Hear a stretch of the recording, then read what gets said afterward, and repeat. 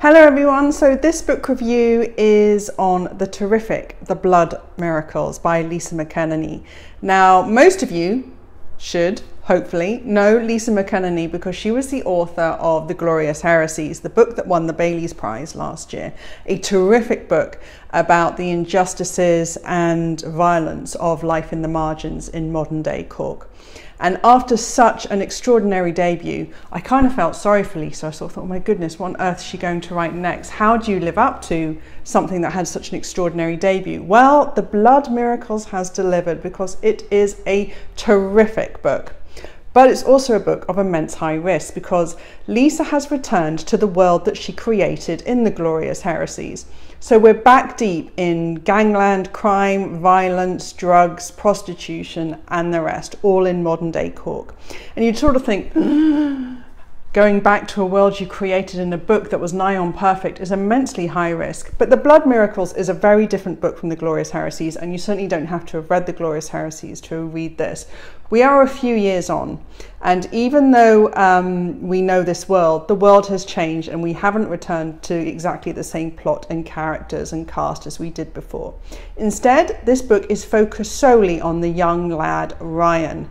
Now, for those who've read Glorious Heresies, you may remember Ryan was the young lad who was an emerging drug dealer in Cork who got caught up in a terrible dispute between his father and the local kingpin, Jimmy Phelan. Like I said, we're a few years on now, and now Ryan is very much at the fore as someone to go to for drugs in Cork. He's very much secured his market and he's doing well. The only thing is he has a very difficult emotional balance and struggles with his girlfriend. So, what goes wrong? Well, right at the start of the book, there is a drugs deal that goes terribly wrong, and Ryan is caught very much in the middle. This has all the pace and excitement that you'd want in that kind of Irvine Welsh-esque world, where there is lots of violence, there's lots of gangs, there are gang leaders, people are going missing, lots of violence. It's pacey, it's taut, it's exciting. And yet Lisa has also weaved in a really beautiful subplot that actually takes you by surprise. You don't realise how subtle it is for a while.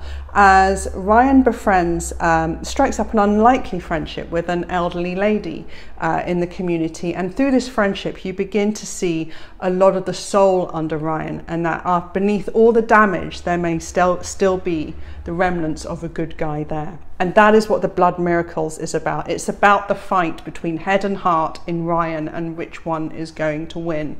Will he be able to leave the drugs and the gangs and the violence of Cork behind him? Or is his hand pretty much dealt? It's beautiful, it's beautiful. Lisa's writing is so deft. She has a great ear for dialogue. The plot is really tight, it's exciting, there's a lot of narrative drive, but there's a real emotional pull there. There are some very beautiful chapters as Ryan talks to his dead mother, confides in his dead mother, who he has such conflicting emotions with. He misses her, but he's so angry that she's not in his life there to guide him and protect him. This may lack the sort of grand scope of Heresies. So Heresies had this huge myriad of characters, a great cast, and there are so many themes there about the corruption of Catholicism and the lot of women in Ireland. And that sort of big scope, grand scale isn't in this book, but this is very much still a book about the decisions that have to be made when you live in the margins. This book is published at the end of April, and oh, it's glorious. It's glorious in its own way.